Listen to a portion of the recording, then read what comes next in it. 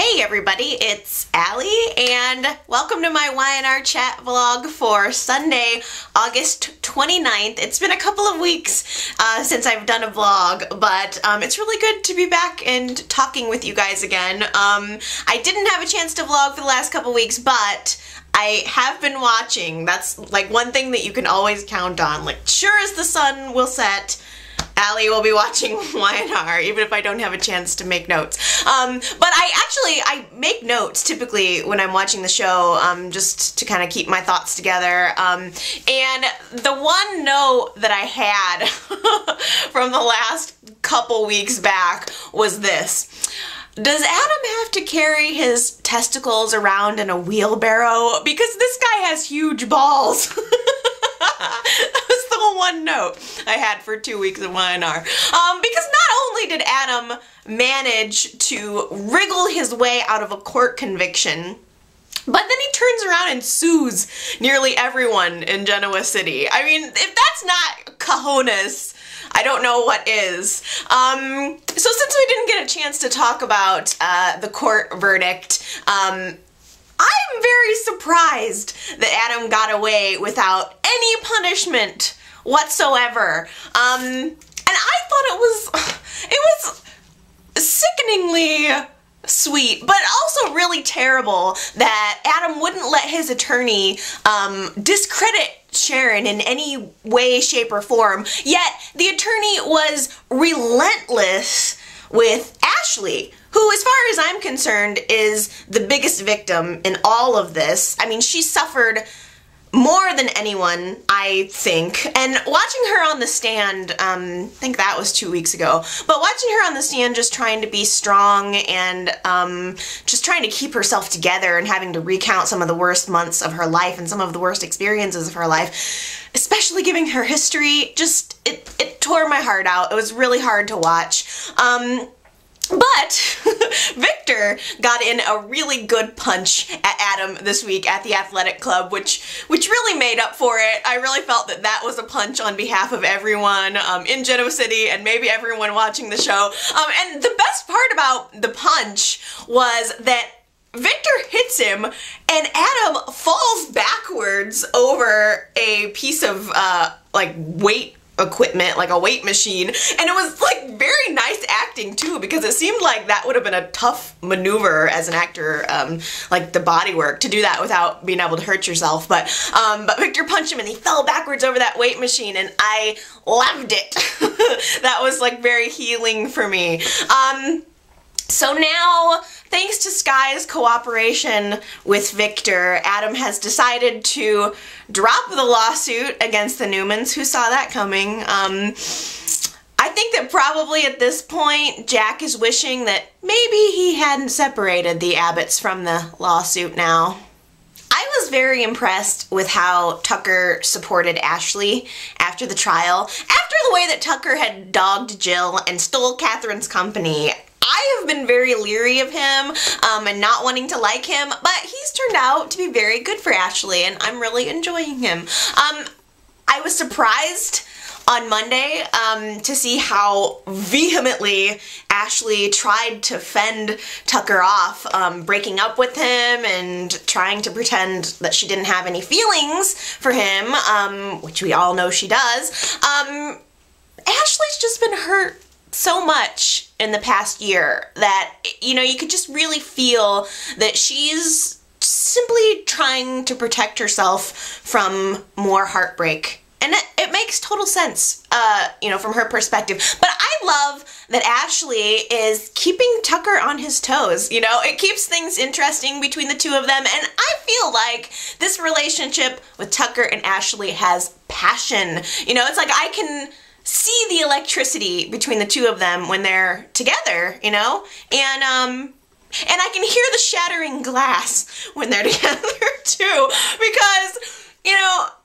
Tucker breaking down Ashley's door at the pool house may sound romantic, but it's also very stalky. Because it's a good thing that that whole thing ended in sex, because if it hadn't ended in sex, and if it was me, it would have ended in a restraining order. It was very creepy. But I am very glad that it turned into a lovemaking scene. Tucker really got to show his sexy side during that, and I really enjoyed it. I like this actor a lot more than I thought I was going to. I really like him. He has good hair, and that goes a long way. And I just feel like Tucker and Ashley just look good together. They just look like a good couple. So I'm enjoying them. Hey, did anybody else notice that Tucker called Ashley my beauty? Later on, I think it was on Friday at the office, he called her my beauty, which was exactly what John always called her. And I thought that that was a nice little subtle moment that Jack butted in on shortly thereafter. It's wonderful to have Jack back at Jabot. I have to say, it's exactly where he belongs. I love Jack being into the business mix. You know, he's been on the outs for way too long, so it's good to have him back. I just hope that he is able to help Ashley not try to hinder her or dominate her, as I think he has done in the past. But where Jack is, there's also trouble. So I'm nervous that Tucker is gonna end up ruining his chances with an amazing woman, Ashley, by agreeing with Jack's plan to use Abby as a pawn in business. Because no matter what anyone tries to tell you, business is personal. Just ask Lauren and Jill. I officially hate Lauren's mom more than I can even imagine. I can't believe that she took Jill's side in that court case to rob her only daughter of her father's legacy. How cruel. What a cruel woman. I hate her. You know what? I'm completely biased. There's not even any chance of getting an unbiased opinion from me on this. It's not like there isn't plenty of inheritance to go around, but I love Lauren, so it's hard for me. It was hard this week to watch her sign away half of her life, you know, half of everything that she's built for, everything that her father worked for. I thought it was difficult to watch. Was anyone hoping that Jill would win? Like, is there anybody out there that's on Jill's side? Let's hear from the Jill fans. That's what I want to know. Let's have some Jill love here. Help me justify Jill's position. Help me balance myself out. Because at this point, I'm resenting Jill for butting in on Lauren's life. You know, it's like, what profits a man if he gains the world but loses his soul? And that sounds like something Tracy would wisely, sagely say. But it's true. It's like, you know, Jill may have gotten herself half of the Fenmore estate, but nobody can stand to be around her. You know, she's not gaining herself any friends. Maybe she should start hanging out with Adam, and they can together be the town pariahs, you know. Well, I don't know. It may have been a painful court ruling, but I will admit that I'm sure it will make for some amazing storylines, so I'm willing to concede. Here's to Lauren and Jill fighting catfights, craziness for many years to come. Hey, if Jill's gonna crash Lauren's family, then why shouldn't Lauren do the same? I mean, how about that gift that Lauren gave to Lily and Kane? First of all, commemorative Drew hats for the babies was very special and very thoughtful, and I enjoyed that. And all of the clothes that the kids can wear until they're 18 years old? Geez, like, I mean, that's like $1 million gift, right? Probably more, you know, knowing Lily. I thought that was great. I wish someone would give me some free clothes.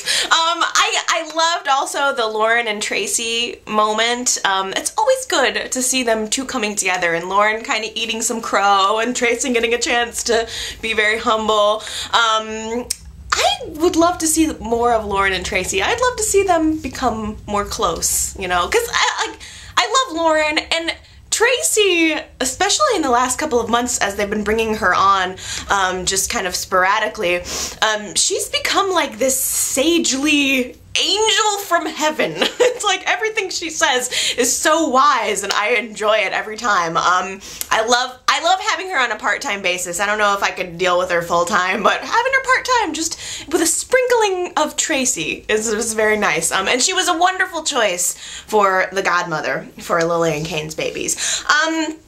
It was really great to see the Ashby and Winters clan gathered together this week for Charlie and Matilda's christening. First and foremost, can we all just together have 3 cheers for Lily's new hair?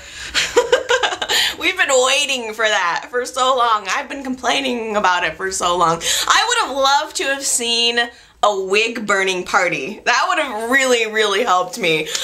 Wig burning ceremony and just getting rid of that horrible thing. Olivia seems to have gotten some better hair now too. It's like a rebirth of new hair. Cause I feel like with the end of, with the new hair and the end of the cancer and the end of the threat of Kane's deportation, it feels like the end of an era of really sad and depressing storylines for Lily and Kane. So with the birth of their children, you know, I'm looking forward to seeing some exciting new storylines for those two. And first on the agenda, Kane will have to contend with some rascally Australian cattle rustlers. Okay, well that seems like a good place to pause and have a little break. So I'm going to call this the end of part 1 of my video series for today, and I'm going to come back and I'm going to post, actually I think 2 more videos. So there's going to be more to come, much more to chat about, and I'm looking forward to it, so I will see you then.